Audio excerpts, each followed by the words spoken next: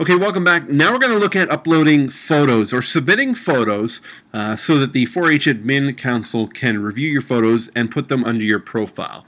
So how you do that is you're going to go to Home and Admin Login, and you get this screen here, and you're going to log in again. So we're going to use our good old friend Peter Jones, and we're going to log in. Now when you log in, you're going to see an image upload come up on the left-hand side, right above the calendar. Image upload, choose a file to upload. Pretty basic. All you have to do is hit Browse. It's going to open up your window. You're going to scroll down and you're going to find the photo that you want to put in. Okay? Now I ask you that when you submit your photos, you change the name of the photo file so that it reflects the club that you're sending, because if there's multiple people submitting files, we need to know on our end which club that's associated with.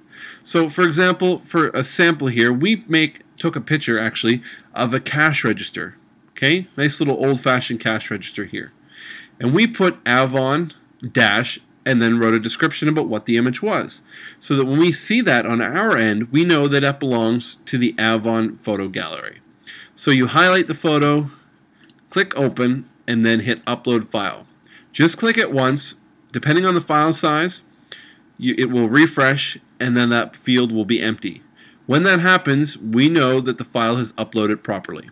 Okay? Now you have a limit of a 4 megabyte file for uploading.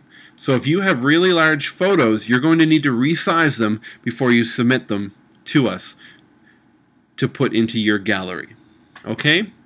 Once you're done so, if you'd like to just send the admin an email, then let them know that you have submitted photos. They can go and put it on your page.